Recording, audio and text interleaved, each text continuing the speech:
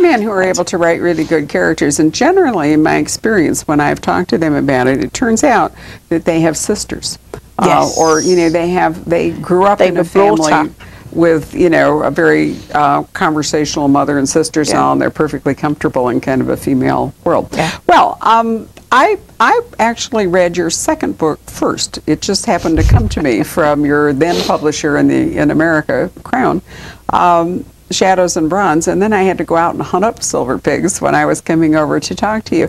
And I think they read very much as one novel. Yes, and that's me being an inexperienced author, I think. Wasn't there like a 5-minute gap between the end of the action in Silver Pigs and the start of the next one? No, Maybe it's 24 it's longer hours? than that, because the body has to decay. I am a neat sort of person, and it struck me that there are a lot of books where the murderer is killed because that's very convenient and you don't have to mess about having a trial. And that's the end you hear of it. And it seemed to me, as a woman, and I am being a woman here, that some poor person would have to go along and clear away the body. So Falco gets that job, but he gets it 11 days afterwards. And it's in Rome, and it's very hot. So that gave me quite an interesting starting point for Shadows in Bronze. Yes, it was a very arresting opening. And with of maggots, course, as I recall. it was something very, you know, sort of CSI, but with unintentional. Yes, but we didn't have CSI then. What I had done was to read a pathologist's memoirs as part of my research, and that was full of maggots and what happens to bodies when they're really quite old. So I enjoyed that. See, you were a woman ahead of your time there, introducing the forensic note to the historical, which has happened, I might say, quite a lot since. But anyway, what was so interesting when I was reading Shadows and Bronze was that there were references back to things, although not tiresomely so, in Silver Pigs. And so I was, you know, could hardly wait to finish Shadows and Bronze and rush out to get Silver Pigs to see what, in fact, I'd missed doing all that. And I found that was kind of a fun way to come to it. But what also happened is then Falco goes to Britain in Silver Pigs.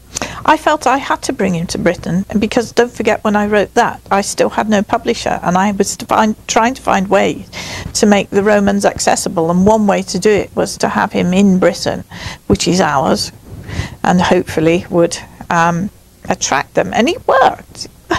Where in Britain was he in Silver Pigs? He is mostly in a silver mine where he has horrible experiences while disguised as a slave.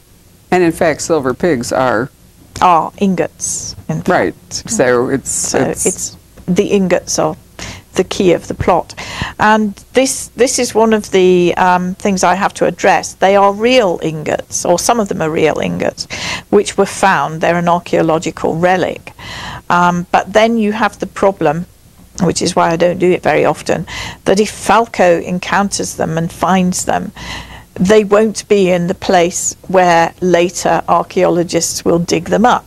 You can't, for example, have Falco find a body under a floorboard and later on archaeologists find it, because he will have dug it up and it won't be there. So he has to put them back. He can't carry them. He's too wounded at the time, and he has to hide them under a cairn, which is where they really were found. And then because it's Britain, he's not likely ever to go back and pick them up. But he did go back. In fact, some years later, you did return the body in the bathhouse. And you went back to England, and you had a kind of construction trade. I think that might have had a little echo in your own life. Oh, it did. Wasn't it? Yes. You were doing construction. I worked for the government department that looked after and built, where necessary, government buildings of all kinds. And so the body in the bathhouse is set in Fishbourne Roman Palace, which had been discovered in my lifetime, really. And I remember when I was at school that the archaeologist Barry Cunliffe, who dug it up, came and talked to us about it before he was even sure that it was the amazing Roman palace that it turned out to be. I can actually remember him saying that he was hoping it would be something really big, and we all sat there thinking, no, he's deluding himself. We have nothing like that in England. In fact, we only have that one, so we were right in a way. Falco goes there, and it is fortuitously at the year in Roman times that he goes there, they had an enormous makeover, remodeling as you would call it, done probably because Vespasian was giving it as a treat to the king who had supported him, who lived in the palace. And curiously, at the same time on television in England, I don't know if it was the same here, we had lots and lots of programs on how to remodel your home. So it all fitted most wonderfully. It does. It's an absolutely fascinating book, and I have myself made a pilgrimage to visit Fishbourne Palace. It is one of the most amazing sites, isn't it? And it is. It's beautiful how they run it, and their educational facilities are some of the best I've ever seen at a site. Actually, it's no stretch at all to have taken Falco to England. I mean, not only was England, in fact, part of the Roman Empire, but there's some really excellent Roman things. I mean, I've been to visit York, I've been to Hadrian's Wall, I've been Which wasn't there in his time. I don't have to have him up there sending home for underpants because it's so cold, like the poor soldiers who are up there. What I did do was I kept him there for another book after the Fishbourne one, so that I could do Roman London, which is where I live and where they had found lots of new stuff just fairly recently. And that was the Jupiter myth. Yes.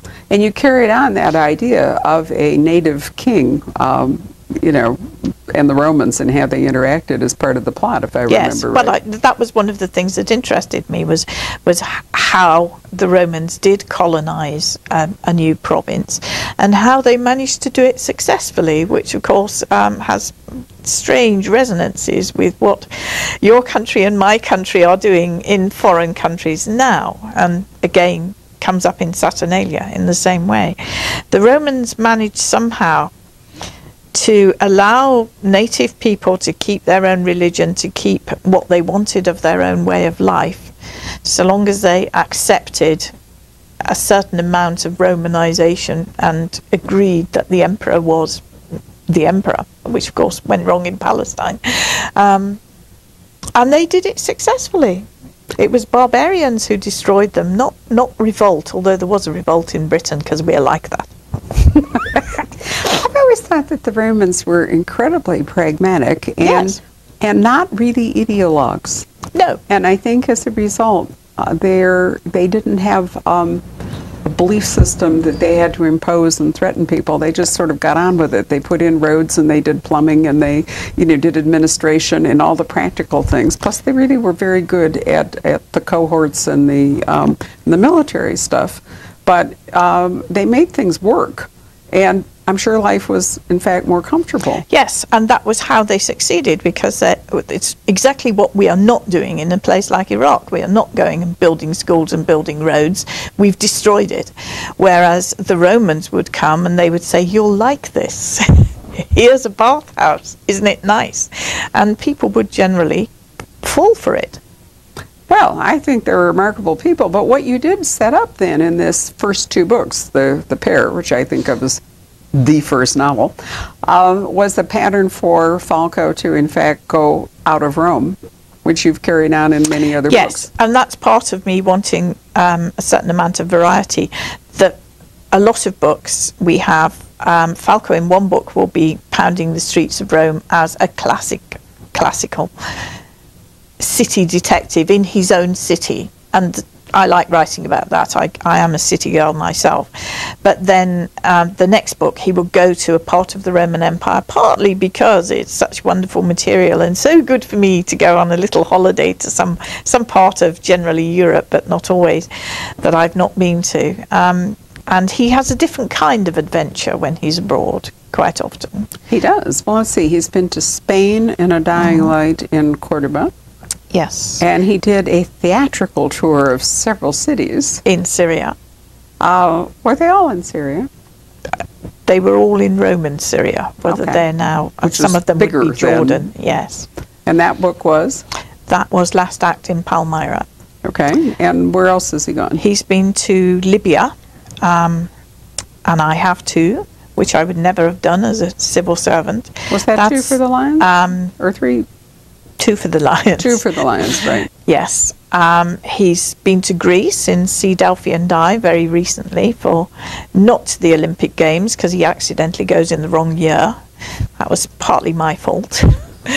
And he may be going to Egypt in the one that I'm slowly starting to evolve now.